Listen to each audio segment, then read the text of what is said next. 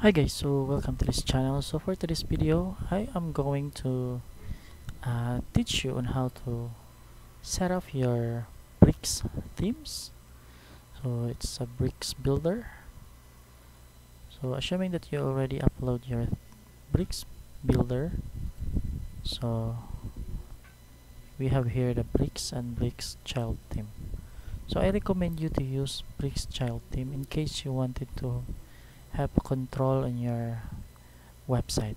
So just upload first the main bricks themes and the child themes.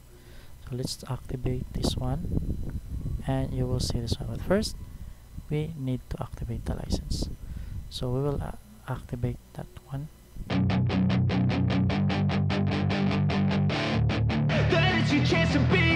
Hey kid, don't ever let them get inside your head.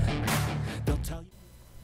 Now let's go click this activate license and we will input here our license key. So in my case I will paste it over here, then activate license.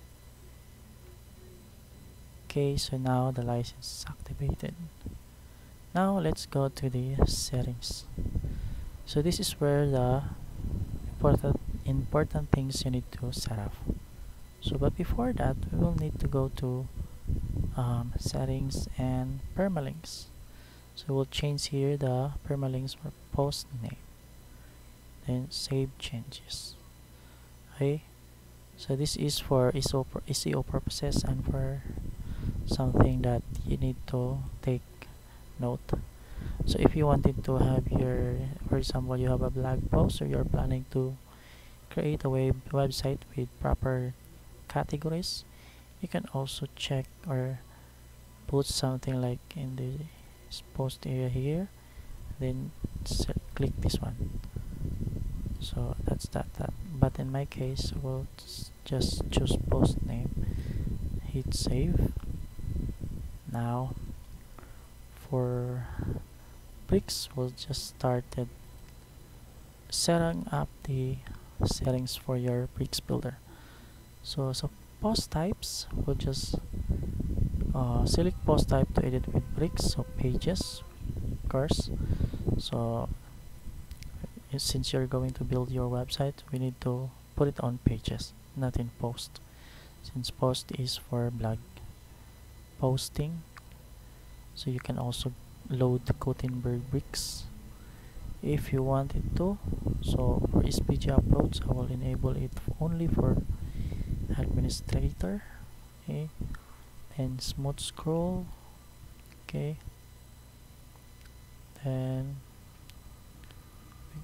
this meta tags, global CSS manager, save form submission in database. So we'll just enable this one. Okay, now skip that one. Okay, so custom breakpoints are best configured before you start working on your site. So you can also enable that one if you want. In my case I will skip that one. Then convert container to new section and block, so you can create a full backup before running the converter. So right now I will just skip this one since we don't need that one, but if you're an advanced user you can use this one for your specific needs. Now this one, login, we'll just set it to default. Registration, we don't need that one. Default, then save. Now next is builder access. So for editor, we don't need the editor to have access for our bricks builder unless you have a reason for them to give some access, like an editor or some SEO, but I prefer to put it on administrator only.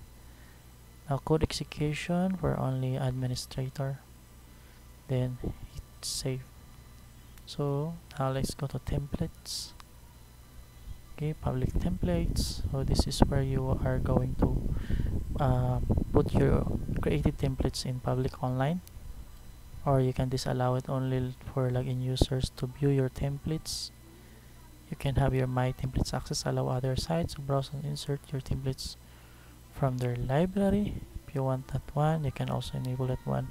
You can add a protection just in case you don't want to let others to use your templates. Okay, so that's that, and hit save. I think we don't need to do anything here. Okay, for this Bricks Builder, this is one of the reasons why I like this one, since Bricks Builder has a auto save functionality within 60 seconds. You can set up this one here, or you can disable that one. So I think it's good for me to enable the autosave for every 1 sec, just in case you forgot to save your job or there's electricity interruption. So I like dark when using builder, so it is also one of the popular options when viewing in builder, since we're working in dark areas. Say for example you're working in your room or something, this dark builder mode is good. Okay, now for toolbar logo link, I will show you this one for the next video, but I will suggest you to choose edit or dashboard, or you can also edit in WordPress. So in my case, I think I should choose this one, edit WordPress. Okay, now let's scroll down, control panel. Okay, structure panel will enable the duplicate, delete, okay, collapse on pages.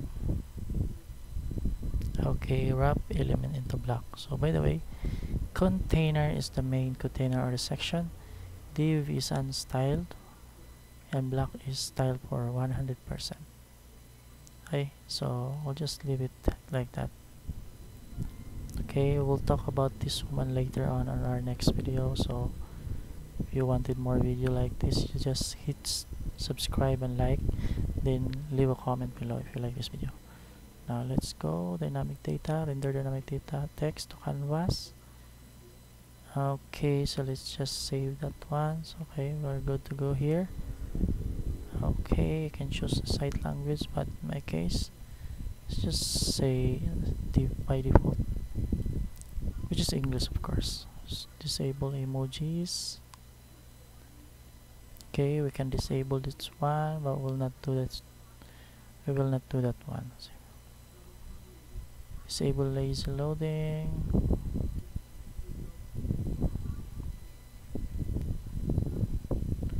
Okay, element ID and class gets added to every element by default. Okay, we'll just skip this one, but maybe we should enable this one. See how it goes. But you can disable this one if you know how or what you're doing. So I guess we'll just disable this one.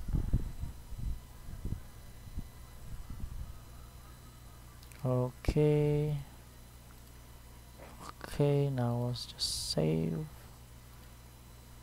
Okay, this part here, if your website is on staging or maintenance mode, you can just choose for coming soon or maintenance. So this one is new, so, and this is staging, by the way, so I will not enable this one. This is for this is recommended if you or your website is live but you don't want the users to view it yet, so you can just choose this coming soon and save.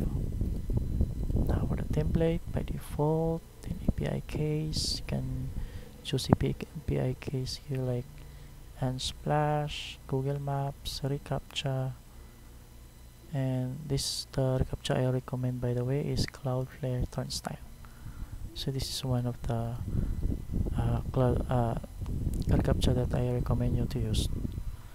So that is the settings for bricks. Now next is custom code. This is where you are going to embed your custom CSS scripts inside the header, scripts in the footer part.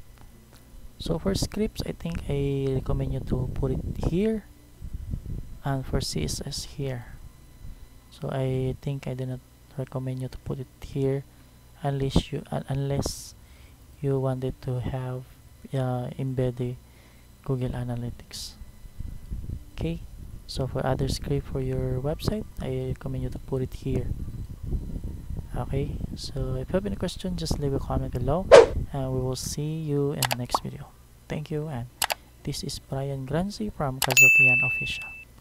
Bye for now.